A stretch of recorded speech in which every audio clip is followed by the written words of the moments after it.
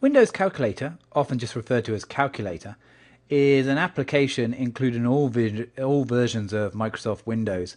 Again, for Windows 7, it's had another reboot. So let's have a look at it. So if I come back to the orb, again, you could find it in the accessories menu, but it's far easier just to type calc or calculator.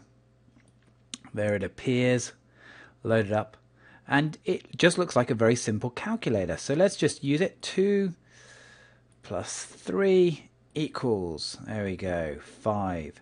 Also, rather than just actually typing the particular numbers, I could use the numbers on the keyboard. So I could go 2 plus 3 and then enter equals 5. So familiar with a basic calculator, but what you can also do is you can perhaps have a look at it in a scientific format. So now we've got our sine, cosine, tan, using pi squared to the power of, a lot more functionality. Again, you need to be more familiar with the mathematics behind this as opposed to being able to use Windows. But let's have a look. We also now have a programmer calculator. Quite a different perhaps functionality. You probably wouldn't necessarily need this, but for example, if I wanted to have the number 128, and that's it in our decimal format, but if I wanted to see it in our hexadecimal format, that's actually 80. If I want to actually see it as a computer understands 128, if I click on the word byte, you can see there we go in the bottom, that's how a computer would interpret 128. So we have the programmer format. Okay. Let's now go to statistics. So we have a number of symbols associated more with statistical data.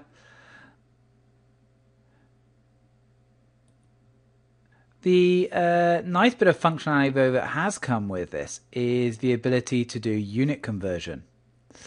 So if I select unit conversion, what I can now do is I can convert units from one to another.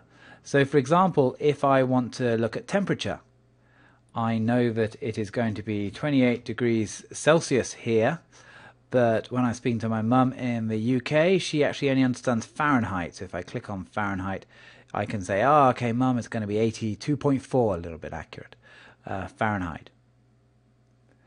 So there are other conversions that are available: area, energy, volume, weight, mass.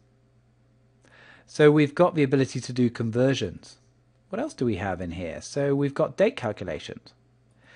Date calculations, very, very useful if you want to know how many days away is some sort of activity. So today's date is the 23rd of the 4th, but my daughter is looking forward to Christmas, let's say. So let's go to Christmas.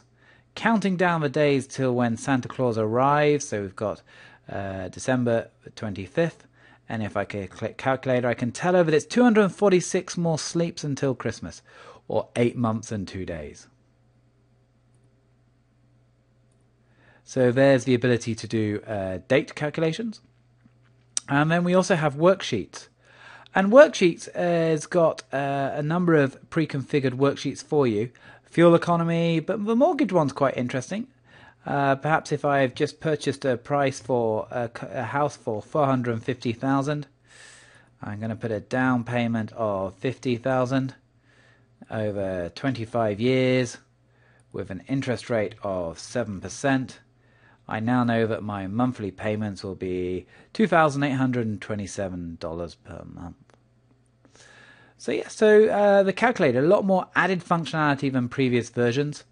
I'm just going to go back to the standard view, and don't forget, yep, you've got all of these calculators at the to help you do some fast calculations. Let's just put it back to basic.